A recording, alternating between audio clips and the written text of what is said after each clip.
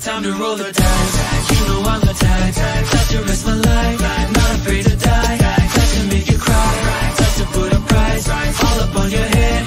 Do just what I say. I'm straight up feeling. Straight up feeling. Yeah, no feeling. Yeah, no feeling. Straight up feeling. Straight up feeling. Yeah, no feeling. Yeah, no feeling. Light, but I'm dead. Even voice up in your head. So, Fated 4. One of the most dangerous and most the most craziest and fan favorite group of the Monster Hunter community. I gotta say, they have to be on your Monster Hunter favorites list, because if you're not, you are unbelievably behind on the times here. But today we're going to see how if all 4 of these guys pretty much handle the How to Train Your Dragon universe. Now, we're going to be ranking them on difficulty at the end of the video here. And, well, maybe throughout the video too. You know, we got to give my full-blown opinion about this situation here. So, we're going to start off from, you know, some of these guys will be effective in the verse here. And some of them would just be like, okay, they're there. They can cause catastrophe, but it's really not much of a big deal here. So let's start off with the homie, Glavenus, alright? So let's talk about a little bit of Glavenus' lore here. He actually goes toe-to-toe with Rathalos and Rathian. Especially Rathian, because, well, you know, he and Rathian got some beef, apparently. Like, this is absolutely, you know, just a measurable amount of beef here. But the thing is, he's able to go toe-to-toe with Elder Dragon level monsters here. Glavenus is pretty capable of taking on things like Ebony Odogaron, which is absolutely ridiculous, considering that Ebony Odogaron is the deviant version, even being able to fight off Elder Dragons and being able to actually contend with the likes of Devil Joe, despite what game mechanics actually say here. Just really no ifs, ands, or buts about it here. So Glavenus is absolutely just, you know, a absolute beast of a monster to be around here. I mean, this guy can go toe-to-toe with Tigrex, conquer the most of the Rotten Vale, pretty much is actually one of the few apex predators of the Rotten Vale, competing with other apex predators like, again, Ebony Odogaron and Tigrex, for crying out loud here. Excuse me. Oh, sorry about that. And yeah, honestly, what if he showed up in the verse here? Now, honestly, these guys would have no choice but to leave him alone. Alright? Once they see this dude can obliterate a mountain with a single tail swipe, turn that sucker into dust. Yeah, your best option is to leave Hellblade or any type of Glavenus alone here. I do see him being in an environment where he hunts Boulder class dragons only. Now you might say, Legendary, why Boulder class dragons? Well, because, well, you know, it's a more magma rich dragon. These guys eat boulders and rocks here, so you can see him hunting the likes of Eruptodons, Quakens. I think Quakens are definitely desirable prey here. And, you know, just other Boulder class dragons, Gronkles. I'll even throw in a Rumblehorn. Yeah, he can definitely eat down, mow down just like any dragon in the verse. Even some of the higher up dragons like Bewilderbeast, Forever Wings, etc. and etc. So you guys get it, right? He's really just someone you just can't mess with as a whole here. Now, I do see, you know, they go into this, like, open forest type continent or whatever, and they discover Glavenus is the top of the food chain hunting these kind of dragons. They can't stop him, and they can't prevent it. They'll try. Yeah, they'll try, but it's going to either end up getting their dragons injured, or someone's going to get sliced in half here, and Hiccup's definitely going to see it as, yeah, we can't really mess with this guy at all. There's really nothing, shoot my nose. There's really nothing, there's nothing they can do. Toothless can't damage him, and Glavenus can sure as well tag him as well. You might say, oh, Toothless is faster than lightning, so, you know, Glavenus can't really touch him. Okay, one, you be downplaying Monster Hunter here. And 2, you be highballing How to Train Your Dragon. They really don't have anything close to the speed of light.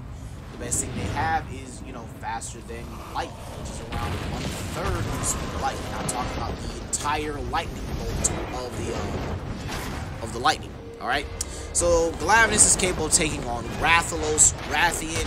These characters are capable of, like, hanging with Odogaron, even blitzing him at the start of the fight here. Odogaron literally can dodge light-based attacks here. He's able to fight against HTTYD to a point where he just like, you know, flexes back like, oh, you missed. Boom, gotcha. So not only is he able to dodge a flash of light, these monsters are capable of blitzing him and hanging with him in a fight here. So again, excuse me, damn, my nose. Sorry if you hear any sniffles. I'm not sick or anything, it's just my nose is just stuffy. So yeah, Glavenus is just, yeah, not the guy you want to mess with. Now, let's go into his Deviant. And we're not talking about Hellblade because, woof, oh, sweet lord, Hellblade would just be, yeah, Hellblade is overkill. If Hellblade shows up in the verse, it's a done deal. They're not beating a Hellblade at all. No dragon in that verse is beating Hellblade. He walks into that verse, boom, it's done. No, it's absolutely done for. They get shredded. Alright, absolutely shredded.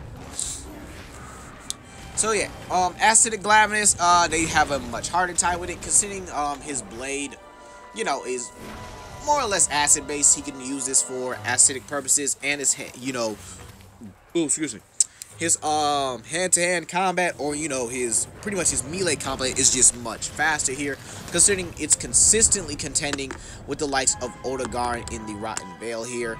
So yeah, this will make him a lot more, I wouldn't say more powerful than his usual counterpart, but I would definitely say he's faster. Excuse me while I take this this sip real quick. Ooh, that Pepsi good. Pepsi really be hitting. But yeah, honestly, yeah, they're not messing with an acidic Glavenus, or any type of Glavenus as a matter of fact here. Glavenus really wouldn't shake up the verse here, but he'd definitely be a, you know, a monster, a wyvern that they would definitely not mess with anytime soon here. So yeah, now we go into probably one of the more mild ones here. Glavenus can definitely shake up the verse. Gammoth really, I could say she doesn't have too much of a solid impact unless she gets captured or one of her babies gets captured and she has to come after them. And Gammoth, I don't know, I really feel like if she was written in the verse here, she would definitely be capable of like walking across terrain, but actually like when she moves, she solidifies the water into ice to where it can hold her weight and she can like run across it easily. This means she can go pretty much anywhere casually. As for Glavenus, I don't really like the burrowing thing where he just like digs and just goes into another area and then just appears. But again, very possible. That's how they really could just impact the verse here.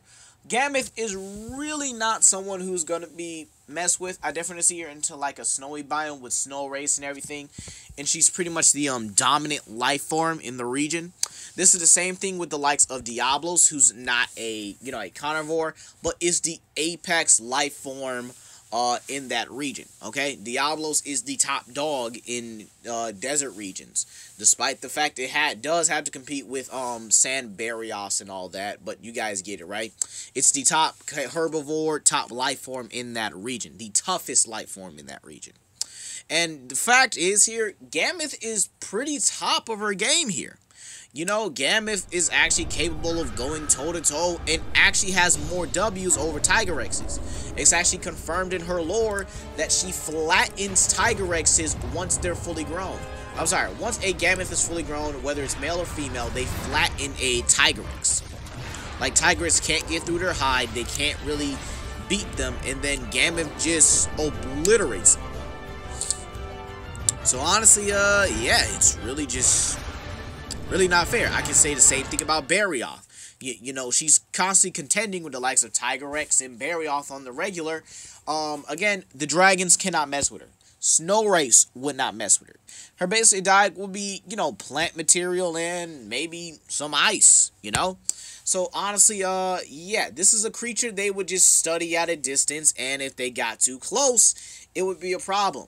There's also the fact that, you know, the dragon hunters could see Gammoth as a potential prize and try to capture one of her babies. And then once that happens, well, you're gonna put 6 feet under. Under snow, under dirt, under the worms themselves. So, yeah.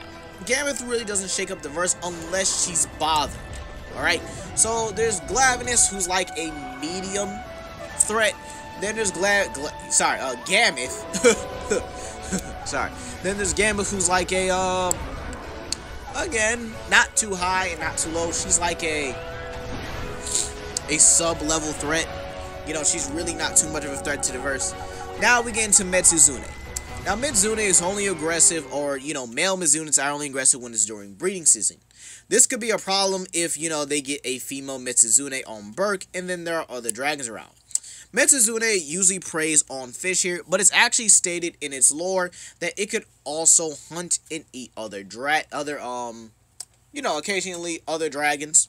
I wouldn't put it past it here because, you know, Zinogre was considered to prey on only Gargoyles, and then we find out this dude is hunting Duramboros. Freaking Duramboros! The dude who could smash boulders in the heads of Nargacujas like they're eggs. Yeah, so I wouldn't put it past any wyvern that they don't hunt, you know, above their standard food here. Now, considering Mizutsune is capable of going in water like any Leviathan, right? I could definitely see her hunting, you know, sea shockers, Skuldrons, flight mares, and if they can roam in packs, they can take down thunder drums like they will basically be the killer whales. I mean, they are smarter than the dragons here. Alright, they do have above average intelligence, alright? So yeah, I could definitely see Mitsuzunes working in packs here. Even hunting speed stingers. I think speed stingers being hunted by something would be incredible. Considering the fact that they run across water and then they just get snatched by a Metsuzune. And then you see a bunch of them just get taken out. It would be just absolutely ridiculous. So Metsuzune wouldn't be a problem unless the Dragon Riders are just interfering with its natural, you know, it's natural phenomenon. You know, if they go and they're about to be hunted here, I definitely can see, you know, the Dragon Riders proving to be a huge, you know, burden in Metsuzune's hunting path. And then, you know, Metsuzune goes ham, takes them down, takes them out. Because, again, these dragons don't have anything on them. I mean, Metsuzune is out here fighting the likes of Odogaron and, sorry, not Odogaron, Zinogre and even Legiacris. Alright, that makes it much more dangerous than it should be. It may look like a beautiful wyvern, and I actually think they'd be fine with it. Metsuzune is not really a wyvern that that attacks people. Not really known for that. But during breeding season, the males are a bit aggressive here, so that might be the only reason here. So again, it's another mid-level threat or sub-level threat, okay? Metsuzune really wouldn't be attacking people. I mean, it's a pretty calm, mild, and peaceful Leviathan. But again, if you want to walk up on it like Zinogre did, prepare for the smoke. Yeah. Sorry about that voice crack. I'm sorry about that voice crack. But yeah, if you were really gonna walk up on this thing, expect for the smoke. I mean, this thing gave Zinogre the hands, feet, and bubbles. So I really doubt that anybody or anything wouldn't catch that fate here. So let's review before we get into the major problem of the Fated Four here. Gammoth is a mid or sub-level threat. Glavenus can be is pretty much a mid threat in general. And then you have Metsuzune, who is a you know, a sub-level threat. Alright? Now let's get into the real problem. Astalos. Yeah, we're in trouble. Oh my lord, they are in trouble. Not only can Astalos fly, but he's faster than any other dragon. Alright? He's faster than any dragon in that verse. And the fact that Astalos would literally be, like, he's psychotic. Like, do you have any animal that's just go rapid fire, literally hyper aggressive? Like, Astalos is out here beating the mess out of Rathaloses, going toe-to-toe with the likes of Seregioses, and would probably even run up on a Devil Joe. Matter of fact, he really would, because he's got the same insanity as Yin Garju, who pretty much, you know, fought Devil Joe and won. Same could be applied to Astalos. It's just that insane. That crazy. That messed up in the head. And the thing is, Astalos will eat anything. Humans, dragons, doesn't even matter. Alright, Astalos goes in that verse here. His pincer tail is doing a lot of damage here. He'll take any opportunity he gets to get a meal here. And honestly, this is the biggest problem for the verse as a whole. He could wreck it. Even, you know, title class dragons included here, he pretty much wrecks house. Even if it's something like the Bewilderbeast or, you know, the Great Death, I do believe he would hunt it. And it's in his power level to, oh, sorry, not power level, I sound like a Dragon Ball, but it's in his tier to do so. These monsters range can go from mountain level to continental. Literally no problem. These monsters can fight off a Devil Joe who is an Elder Dragon level threat. Not on the same playing field, but he's a threat to them. Alright, he can contend with Elder Dragons. Alright, this makes him like at least a continental or a multi-continental threat. These monsters can contend and even fight back against him. Alright, that's what just makes it all the more ridiculous here. You have Elder Dragons that can destroy islands like they're nothing. You know, even though you could say Leviant is just far above the tier here, you have Dire Mirage that can cause whole extinction events. It's absolutely ridiculous how powerful these Elder Dragons are, and they're above basic Wyverns. Because Elder Dragons can be considered planetary, if not, and I've shown in the, you know, how strong are Elder Dragons video, a lot higher. Now, with the likes of, you know, Astalos, he's hunting everything on sight. Doesn't matter if it's a Titan Wing or a Screaming Death. That's how... You guys get it? That it does not matter to this dude. He's going to eat it. He's going to go after it, go out of his way, and hunt it. Let's say that he's hunting in an abandoned city. And you see that one little guy just walking around minding his own business. He's going to go out of his way to take out and probably eat that guy. I mean, this dude had a bunch of Vespoids dead on the ground. A Velociprey walks into view. And what does he do? He goes out and kills the Velociprey despite the fact that he was already eating Vespoids. And then he proceeds to eat the Velociprey. It's like, dude, what the... Oh, no, there's nothing stopping this dude. It's very possible that he'll hunt a death song, like, and be like Uno reverse on what that song actually does here, good buddy. I'm actually hunting you based on the fact that you made a sound. This will probably make dragons have to adapt, or possibly dragons that aren't pack related dragons here will have to find, you know, that pretty much being in a pack gives them a higher chance of survival. You know, you'll see things like triple strikes more often. Thunder drums. I'll even say buffalords would probably not be as extinct anymore and start, you know, reproducing a lot more to keep the species intact. Alright? You just have dragons that you normally wouldn't see, you know, going together, forming symbiotic relationships. Astalos is shaking up that verse and pretty much owning it. Alright? Out of all the Fated Four, yes, I could have just said, okay, the rest of them really don't matter because it's, you know, Astalos. But again, I feel like if I had to put Astalos as the main crux of this video, I have to say here that, yeah, I gotta put the rest of the Fated Four because they need some love as well here. They can be in a verse, they can impact in their own little way here. But Astalos, oh no, it's over. It's absolutely over. I doubt the Dragon Riders will have anything for this guy. They could probably seal it in a cave, but it's going to bust out. They'll probably have to use something like, we're going to have to lure it to a location where it can just hunt relentlessly. And the best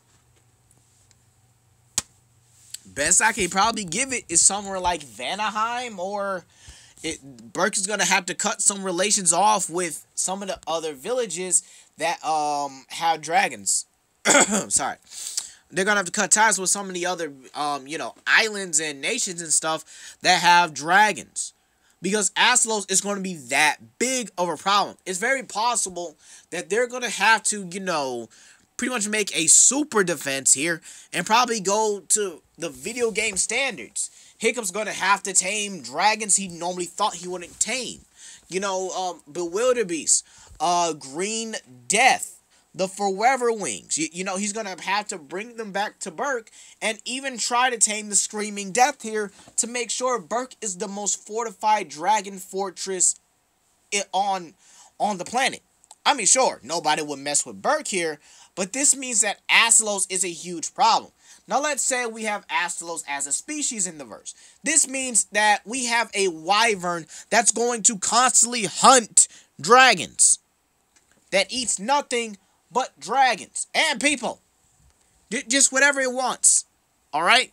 This means Astalos is a huge, huge problem for the verse. Like, there's no stopping it. Like, if Astalos as a species in the verse, and I'm not even talking about the main Astalos we have here. And consider, you know what? Monster Hunter is a species in general. They do have species out here. But the fact is, it's just, they can't stop him. And if he's in his deviant form, woo! They, I hope they live a good life. I hope they, got their affairs in order. I hope that everyone had a wonderful life on that planet. In that verse in general. Because Astalos is going to bend it over and own it. Alright? He's going to pack it. He's going to smoke it. Alright? He's going to turn the entire verse into a pack and smoke it, you guys. That's what he's going to do here. Alright? There is no stopping Astalos. He really is just the insanity, the constant bloodlust of him. Absolutely just messed up, man. It's you can't stop it. Alright? Astalos is just way too big of a threat. He doesn't even need to be he's not even a mid-tier level threat here. Now you guys could say I'm downplaying the other excuse me. Downplaying the other members of the Fated Four here. But here's the thing here. Some of them are mild-mannered, and some of them like to be left alone. But, the likes of, Astalos goes out of his way to attack people. Like, he literally had a Rathalos far away from him, minding his own business. And he was like, oh, you're breathing. Yeah, that's a problem. Okay, that's just what Astalos is. You breathe, it's a whole problem. That's just the thing. Astalos is Black Air Force energy, all of it. He does not care. It's absolutely ridiculous that these guys, these guys have their own rankings. All right, these guys have their own thing here. And they definitely, walk into the verse here, strutting, stunting, all that good stuff here. These guys are, excuse me. These guys are, in their own tier, in their own category, in their own everything. Alright, you guys, there's nothing that can stop them or hurt them in the verse here, and they would live peaceful lives. Gammoth would be able to, overpopulate. Mizutsune would be able to overpopulate and even go probably into pack hunting eventually. Glavenus would definitely overpopulate and, conquer any region he desires. And Astalos, yeah, everybody's on the food chain. But yeah, you guys here, I think that's good enough for this video here. But hey, yeah, I hope you guys watch it to the end and you see the next monster I'm going to be doing for How to Train Your Dragon. Peace.